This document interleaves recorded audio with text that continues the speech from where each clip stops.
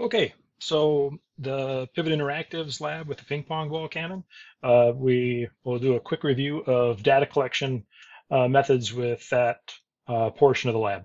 So the Pivot Interactive stuff, they have a little tool icon that shows up in the upper right corner of the video. The tools that are available vary from one lab to the next, so it won't always be the same tools each and every lab. So we'll go through today and kind of check those things out. Sometimes when we do a lab, the lab instructions will tell us exactly what to do. This is the best way to set things up. This is exactly how you should measure things. And it's just up to us to go through and make sure we read the directions and try to do our best to follow their instructions and see what we can do. Sometimes we have to think about that setup. We have to think about what we need to measure, and we need to decide how to use those tools to do so.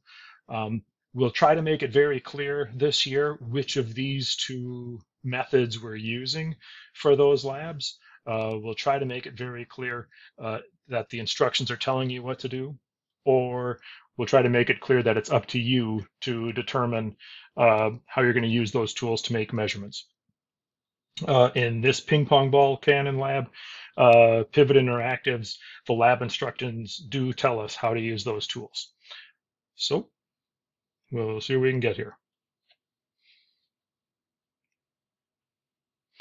So here is the Pivot Interactives ping pong ball cannon. So up here we have a variety of things we can do. There's this toolbar here that brings out and shows the different things that we can use. A little stopwatch icon for a stopwatch. A little meter stick icon for a tape measure, a ruler, meter stick. And then this little red dot, we can click on these to kind of mark where we believe the object to be if we feel we need to do that. So in this lab, it does tell us exactly how to measure things, how to where to put everything up here, control the video. It tells us what to do there. And they say to use the ruler to measure the distance from the right edge of the ball to the left edge of the pop can. That's one of the questions they ask us there. But then later on, once we get down to the data collection stuff, it tells us exactly what to do for those things. And in here, it tells us that we really should probably put that ruler on the very left end of where we first see that ping pong ball. So if I try to get that ping pong ball visible, I hit play. Oh, there it is. I'm going to go back a frame. There we go.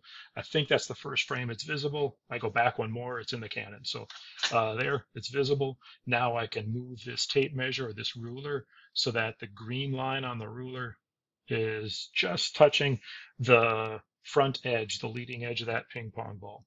So now I've got the meter stick right on the front edge of that ball.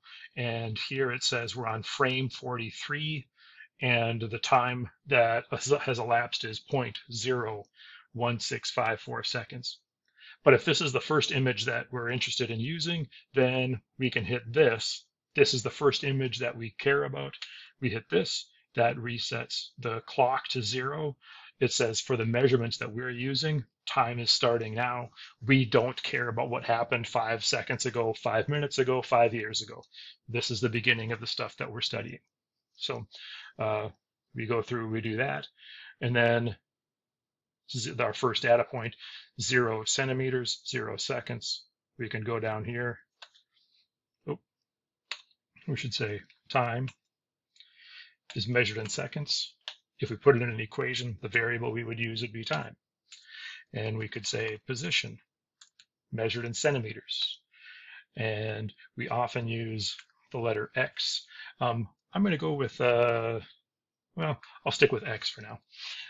And then we just said the time was 0, and we lined it up so that our centimeter, our ruler, was at that spot.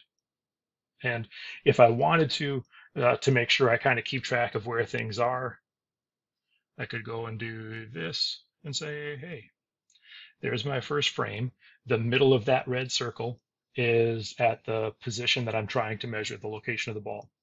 Now, if I do frame advance, I go forward 1 frame, I have this new position, this new time, 0.00038 seconds, and we're at about 7.8. So I can say 0.00038 seconds. And if up here I'm at 5, 6, 7, if it was right here, that would be 7. If it was exactly here, it would be 8. For me, it's a little bit in between the two. It's closer to 8 centimeters than it is to 7. So I'm going to go 7.8. And if I'm going to keep using those red dots, I could say, hey, the leading edge is right there. Sometimes those little red dots are useful. Sometimes you might wonder why we're using them. Sometimes it's useful in case at some point you forget where the position was, or if you want to double check what your measurements are, you can go back and see where that red dot is, and that can help you make sure you have that in the right position and that your number matches up correctly. So for this lab, we just keep on doing this. Oops. And moving this object along. Frame advance again, that's 10, 15, almost 16. So that's like 15.5 or so centimeters. And the time reading is 0.0007. 0.00077. And so that's how we go through and we use these tools. These red dots are not required on this one. I don't think they even tell us that we have to use them.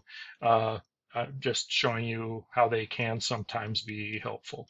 And if we keep on going along, there are all these extra time spots that we can make measurements of. We can measure the position of that object at every one of those positions, position and time of that object. And again, these ping pong ball cannons are super cool, right? I mean, I hope you saw that little demonstration thing we did the other day to kind of get a feeling for things, but right on through that bugger, just like ours did at home, right?